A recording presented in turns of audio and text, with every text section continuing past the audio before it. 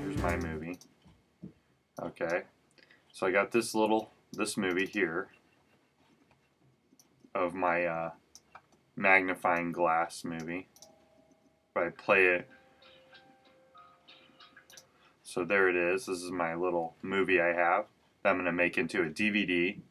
And so what you do is, there's this cool site you go to, click onto the internet, and when you click on the internet, what you're going to type in your search, whether it be whatever your search engine is, you're going to type in burn Mac. Okay, and when you type in burn Mac, what comes up here is burn home, and here's the actual site, so you can make a note of that, how to get to that. You can write that down right now or go to there right now. And then what you do is you click on burn, and you go over here and you're going to click on the download burn. So you're going to click that, and then we just wait until it starts downloading. Okay, so now it's done downloading, and just open up that folder, and mine's set up into columns, so yours might look like this, or even this. But basically just open up the icon burn. You can drag it to your dock or whatever, but just, click on it. Yeah, so just click open. Here it is over here to my left. This is the window, the burn window. So I'm going to close out all these other windows real quick. So I'm going to close this one out, my download window, and I'm also going to close out my Safari. So here's my burn window, okay? And it has data, audio, video, and copy. Yes, you can copy discs, and I'll make another video for that. Basically what we want is, we want to make this video here that we have as .mov, or if you have an AVI, it doesn't matter. We want to turn it into a DVD. So I'm going to click on video on burn right here at the top. See that? Video. And I'm going to title what it is. So basically what I'm going to do, I'm going to cheat.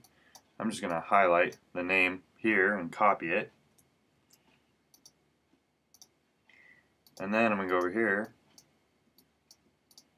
and paste it in. So there's the name of my DVD. And then what we're going to do is we're going to drag our file into here. And now it's going to say, one incompatible file. Would you like to convert this file to MPG? You're going to say, yes, convert it. And then it's going to ask you, like, where do you want to put it and all that kind of stuff. The default will be documents, burn temporary folder, and you can just click choose, it doesn't matter. But before you click choose down here, before you do anything, make sure this is correct. Your region is NTSC if you're in the United States. If you're overseas, you might want to be using PAL, which is, I think this defaults to. So double check, make sure this says NTSC. Just click that right now before you click choose. Alright, so now just click choose. Now you can see it's starting to encode the file. What it's doing, encoding, is it's converting the file so it can play on a DVD. So you can have a regular DVD video. So we'll wait until this is done, and then we'll do the next step. Okay, now that is done. So what we're going to do is we're going to go up here to the top left where it says burn. We're going to click on burn and go to preferences. And in preferences, they have general, burner, data, audio, video, advanced. What we're going to do is we're just going to go to video. And in video, we're just making sure, again, double checking that the NTSC is selected. NTSC. Then we're going to go to DVD. And normally down here at the bottom and use DVD theme is checked. I want you to uncheck it. Make sure all of these are unchecked. Later on when you play around you can play with these, but I just want to show you this. You can also make your DVD loop. So if you're doing some kind of event where you're just having the DVD sit in a DVD player at like an art event or some kind of gallery showing or some kind of thing, maybe you're showing an open house, maybe you're doing a garage sale and you just want to show the items you have. I don't know. You want to do high-tech garage sale.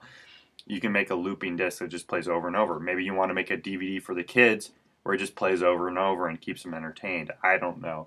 But you can do that, and this is great little setting you can use, and this is wonderful, especially if you have a nice HD TV on the wall and you filmed your goldfish or you filmed some kind of outdoor views and you want the disc just to loop and keep on looping when you have guests over, and on your HD TV on the wall you can have that disc play on that TV over and over again. This is one way to do that, but today I just want you to uncheck all of these.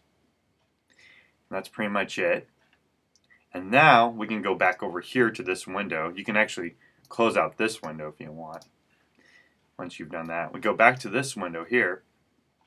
And I'm making sure that this says right here before we do our last step, I'm just making sure this says DVD video. You can also do a video CD, an SVCD, but what today I'm doing is a DVD video. So we're going to click that. And so it says DVD video. So I know this is important. This is telling us what we're making. Okay? Now I want you to stick in your disc into your computer.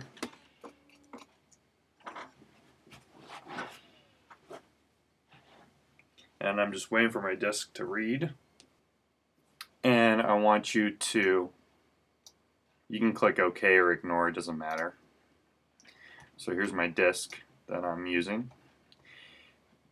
And I want you to go back to this, and after your DVD's in there, I want you to click burn. And it's just going to ask you the speed and all this kind of stuff. Just say burn.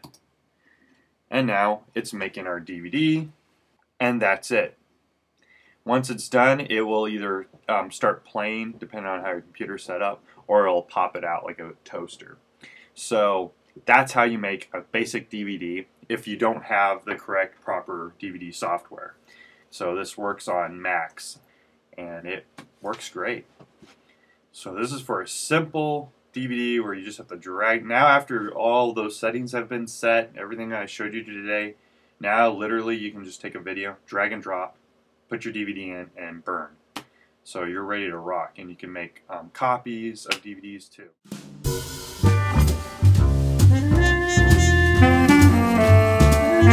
Thank you.